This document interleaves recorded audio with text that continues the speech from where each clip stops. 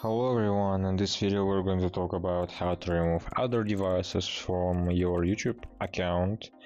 Actually, you don't need to go to your YouTube account, to your YouTube application.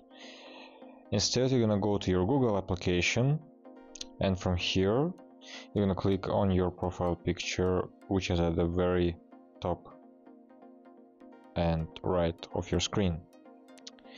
After this, you're gonna click on Google account, and you should scroll like amongst these options and find security.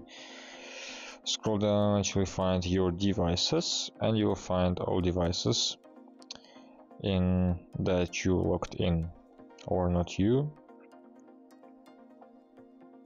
You're gonna click on some of the devices and choose sign out, and that's it. After this, as you know, you will sign out, and after this this person's device will not be able to sign in again, and also all information about passwords and so on will be deleted. So I hope this video is helpful for you. Please make sure you liked it and subscribed to the channel, and I will see you in the next one.